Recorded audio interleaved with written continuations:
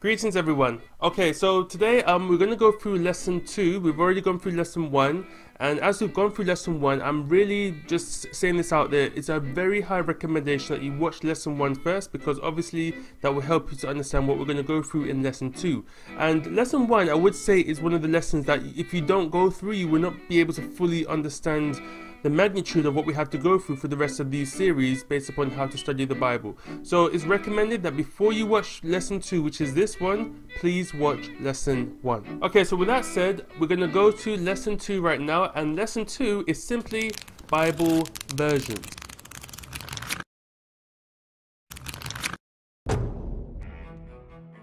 Now this isn't going to be a very long lesson per se, because I want to show you some information regarding the use of different Bible versions, especially when it comes to studying the Bible.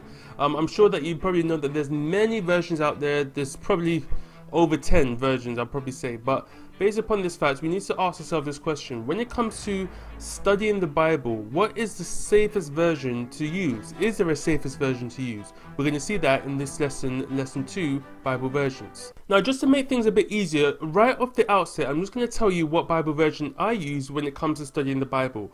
I use what's known as the King James Version. Now, the reason why I use the King James Version is because it comes from what's known as the Textus Receptus. And the Textus Receptus is basically comes from the original language. So it's translated directly from the Hebrew as well as from the Greek, as the Bible was written in Hebrew and Greek. Whereas the other Bible versions, which I'm sure you're probably all familiar with, those other versions are more on the case of being used to fit the person's understanding. So there may be words taken out here, so in order for the reader to understand what the Bible is actually saying. Now, though that may be a justifiable reason, because people do want to understand what the Bible is saying, and it's fair enough, but at the same time, I did wonder to myself, could there be a danger in this? I remember reading something in the book of Revelation, which I'm going to share right now. I want you to notice the principle of what is being said in this book, Revelation. But rather, even though I know talking about the book Revelation, I know that the principle can apply throughout the whole Bible.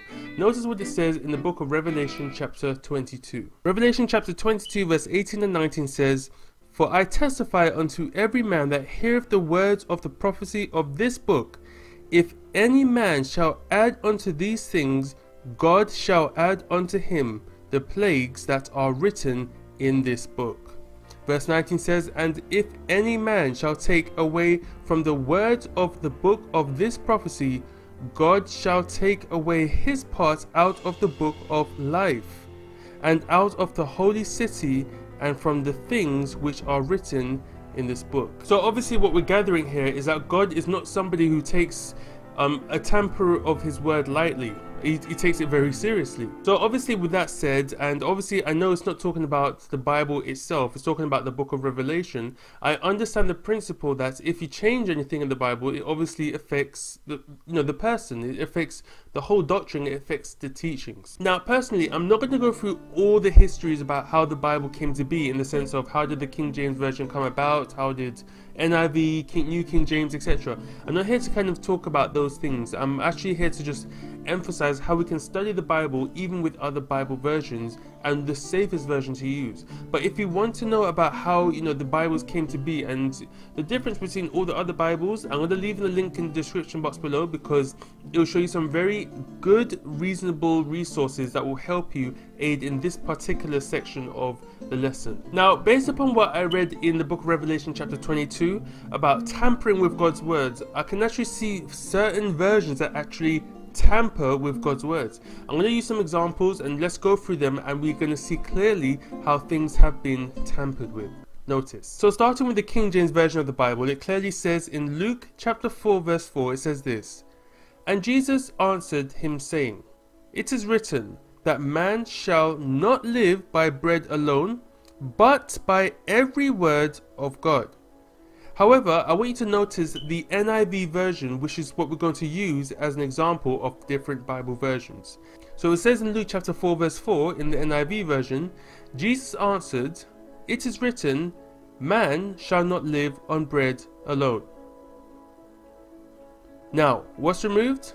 We can see the phrase, "but by every word of God."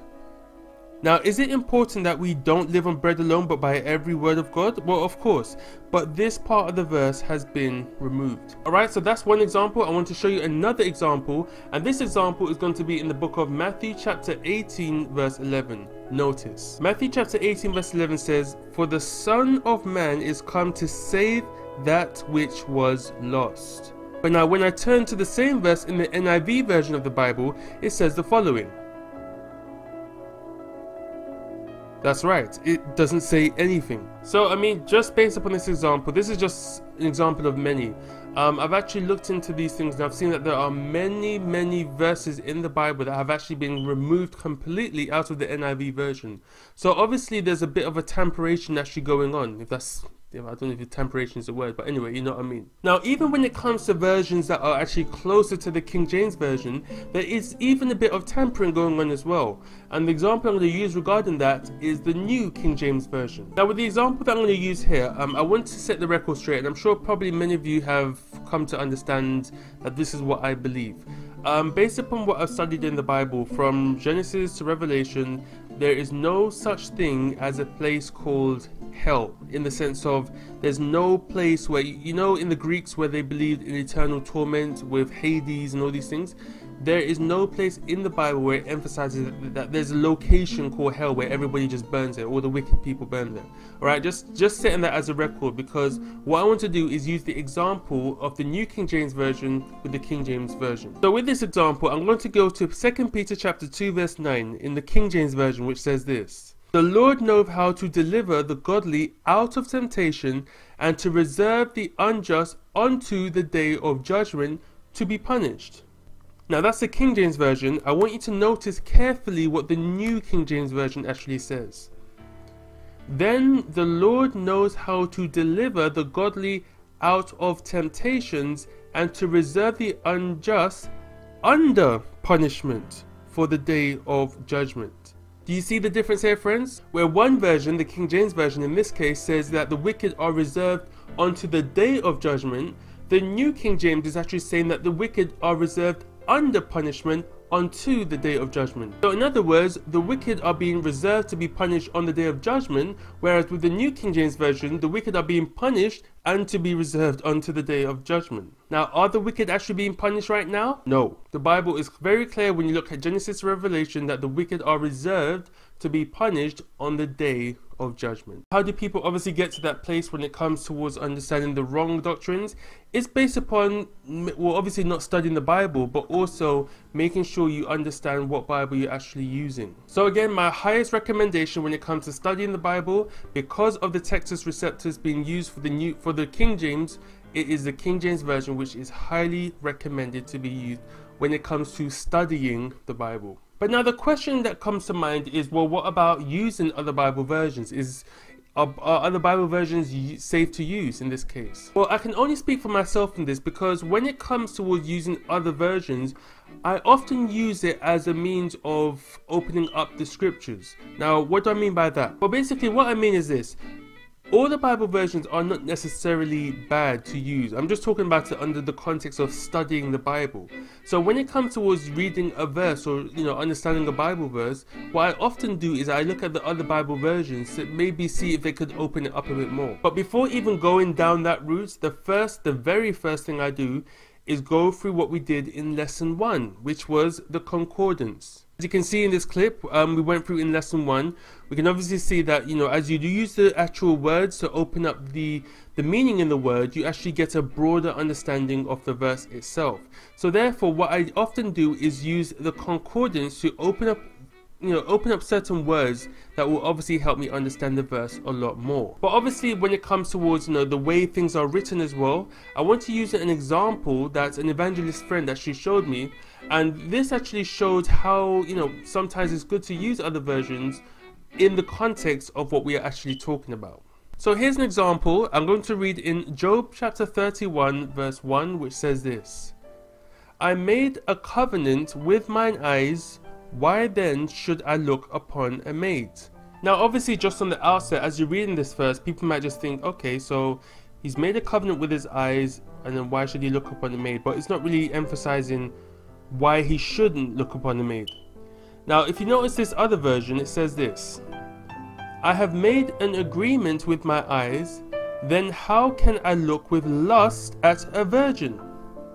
So obviously this version is actually opening up what the previous version, the King James Version, actually said. But now if you look at this version, the next one that I'm going to show you, notice what it actually says.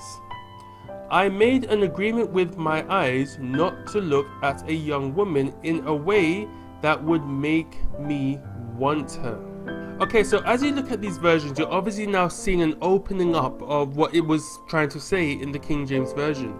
Now, obviously, when I look at these things, I understand to myself, all right, well, this is what Job is actually saying, and these versions have actually helped me understand it a bit more. And obviously, when that happens, you obviously may, come up with other verses which actually support what Job is actually saying. And one of the verses that comes to mind is in the book of Matthew, where Jesus says, if you look upon a woman with lust, then you have already committed adultery in your heart. Okay, so I hope that that actually makes sense when it comes towards using Bible versions. Again, just to emphasize so there's no confusion, when it comes to using Bible versions, it's not safe to use it as a Bible study. But when it comes to using Bible versions, it could be used in order to open up what the verse is actually saying. But the safest route to go through first is to use the concordance. Okay friends, so that actually concludes the Bible version section. It wasn't too long as I mentioned, but I would say give it a try, see what you can do. As you're coming up to study the Bible, obviously use a concordance first, and just to kind of make things a bit more opened up, you can use other versions to possibly open up what the actual scripture is saying. Alright, so if any other questions that you have, leave it in the comments box below, and yeah, I will see you in the third lesson, and that will be coming out hopefully very soon. I know this one took a bit of time to put together, but at the same time, I hope that these lessons are helping you as you study the Bible for yourself. Alright, see you in lesson 3. God bless. Bye for now.